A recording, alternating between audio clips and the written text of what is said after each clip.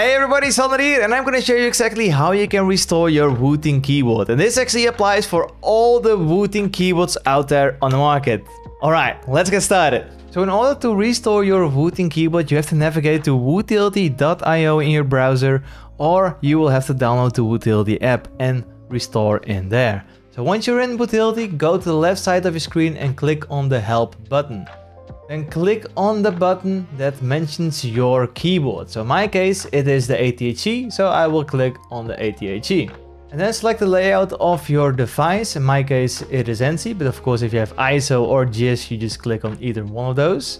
And then if you scroll down, you can actually see that we have to disconnect your keyboard and hold the top right and bottom right keys and then replug it into your computer. Okay, so we plug it out, hold the top right button and the bottom right button, and for all the Wooting keyboards out there, it's always the top right and bottom right button on your keyboard to restore your keyboard.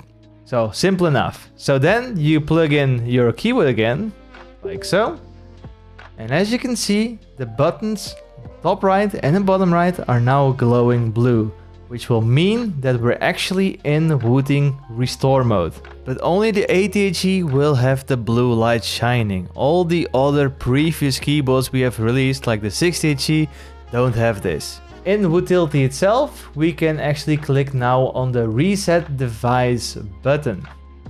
So we do this, and then you can actually see the progress bar of the firmware flashing to the device. Now it flashes a bit, and then voila! Your keyboard has been successfully restored. And if you go now in Wootility, you can actually see we are ready to roll again. But of course, we know nothing always goes 100% right. So let's say your restore mode doesn't go correctly, and it's just a matter of following this process again and trying to restore it for a second time to see if that actually works. And that's pretty much it for restoring your Wooting keyboard. I know some of you guys might still experience a couple of problems here and there even after restoring. And if that's the case, then make sure to reach out to our customer service over at wooting.io/support, and we'll be sure to help you out. That's all. Thanks for watching, and we'll see you in the next one. Goodbye.